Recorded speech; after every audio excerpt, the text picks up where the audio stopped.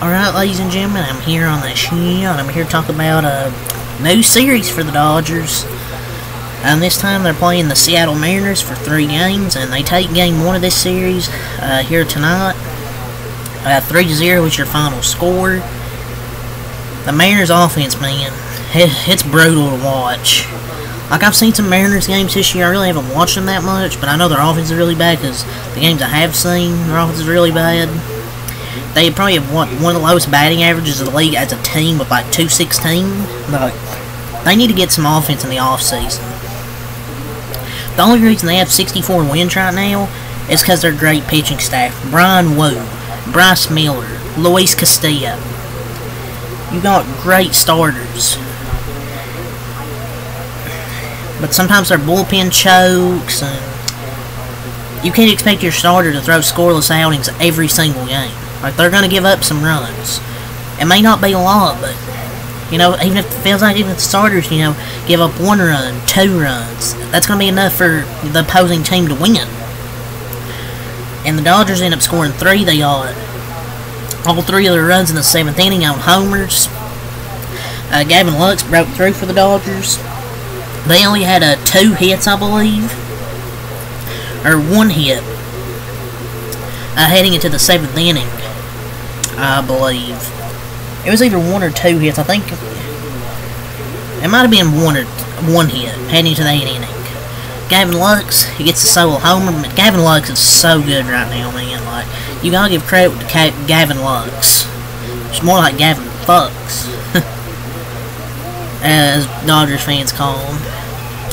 But yeah, Dodgers were great pitching-wise tonight.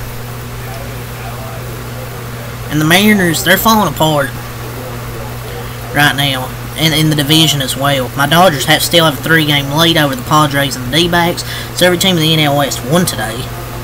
But until last week, the Astros' largest division lead this season had been 1 game. They now lead the AL West by 5 games over the Seattle Mariners. The Astros are going to win this division, man. The Mariners' offense just isn't that good. The AL West is a wrap. If the Mariners' pitching was mediocre, they would be one of the worst teams in baseball. But no one should be surprised by this. The Astros played poor baseball start of the year, and now they've come on strong.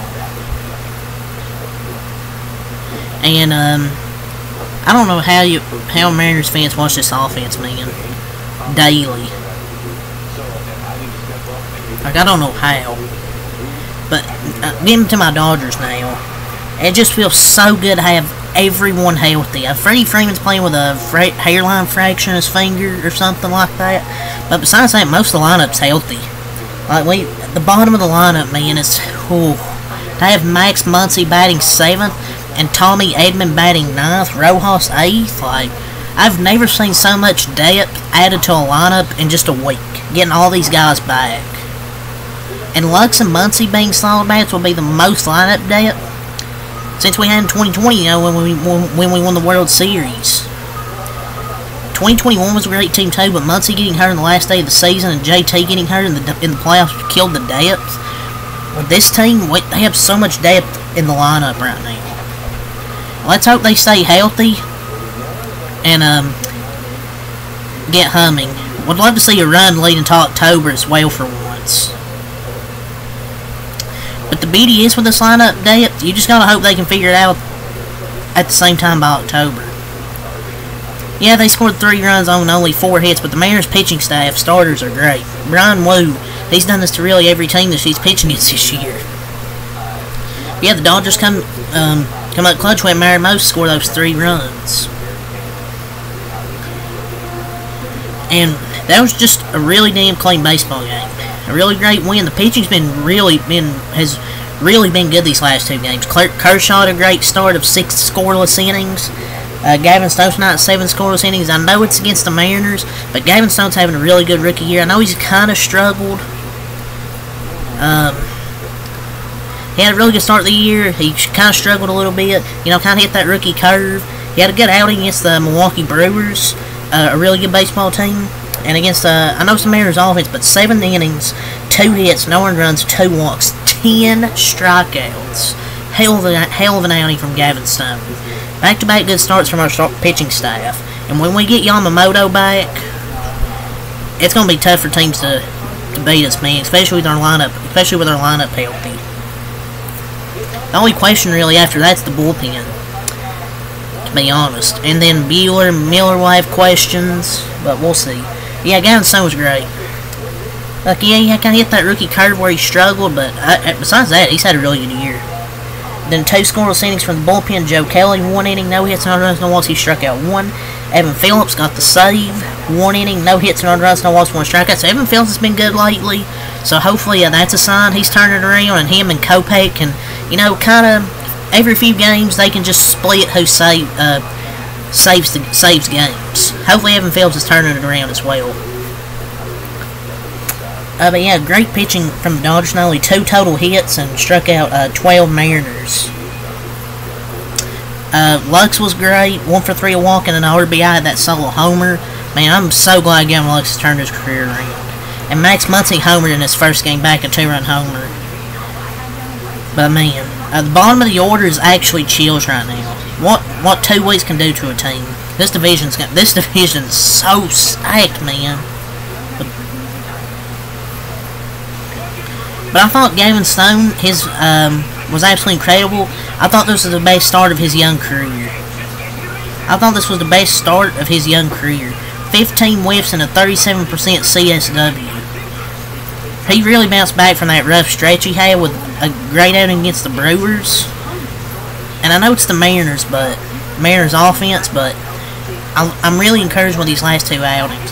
I really like the changeup and the slider for him. If only Bobby Miller had that kind of command, Bobby Miller would still manage to give up runs against this offense, even though they suck. Yeah, Freddie Freeman has honestly had his best defensive game. He made some nice plays at first base tonight. He had his best defensive game of the season the day he was diagnosed with a hairline fracture in his finger. It's kind of wild to me.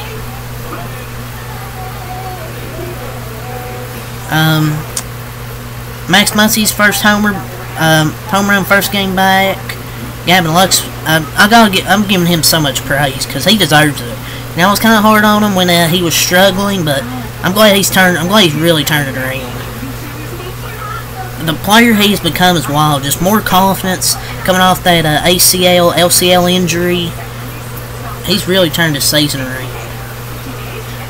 It's just when you have 5, 6, 7 hitters, when everybody's healthy, that can just do that at any moment. It feels like you can breathe a little. Now we just need a healthy rotation full of Glasnow, Yamamoto, Kershaw. I like what I've seen from Kershaw lately. Gavin Stone, Jack Flaherty. That's 5 good starters you have right there. And honestly, if I'm going with the playoff starting rotation, you ask me now, I'm saying Glasnow, Yamamoto, Kershaw, Flaherty. I would say those are the 4 starters. Bullpen, you can have Gavin Stone either be a 5th starter or come out of the bullpen. Graterol, Kopech, Vesia, Trinan, Hudson, Brazier, Phillips, Bonda's also who I'd have in the bullpen. Lineup, I would just keep it how it is. I would just say Ohtani, Betts, Freeman, Hernandez, Lux, Smith, Muncy, Ross, and Edman. For the bench, I guess you could have Kike, Kiermaier, Taylor, Barnes on the bench if you need them.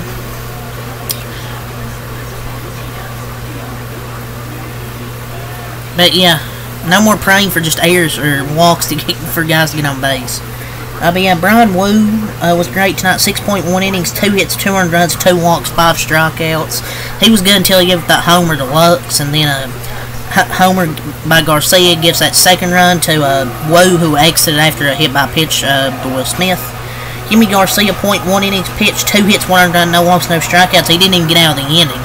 They bring in Taylor Saucedo, 0.1 innings pitched, no hits, no earned runs, 2 walks, no strikeouts.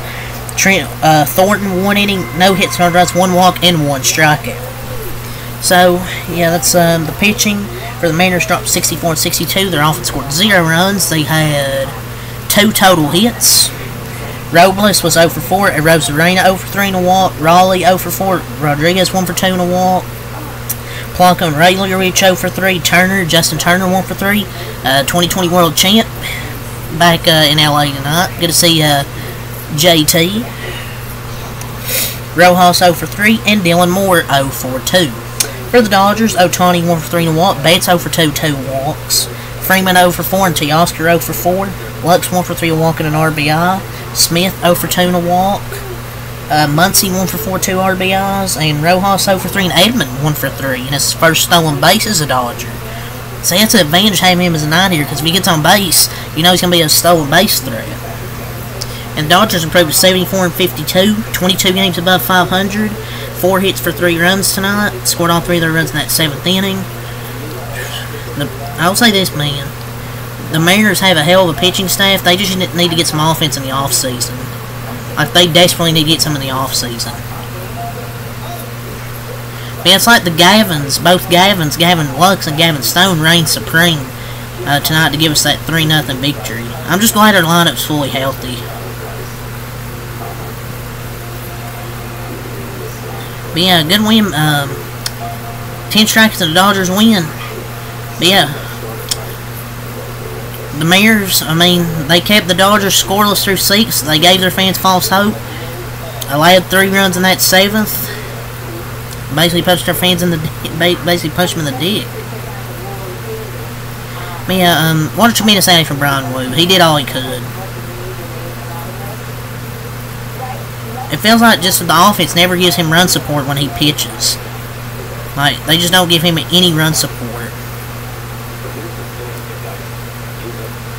The Mariners offense is just going to Mariner. So yeah, it's really all I'll say for this video. So yeah, game 126 is in the books. So tomorrow's going to be a busy day, ladies and gentlemen. I got Twins-Padres game 2, Dodgers-Mariners, Yankees, Guardians, Phillies, Braves. So you're going to be being for a hell of a day of baseball tomorrow. So 4 baseball recaps tomorrow and whatever else I decide to do. So yeah, leave a like, comment, subscribe for more. Until next time, Peace. Go Dodgers.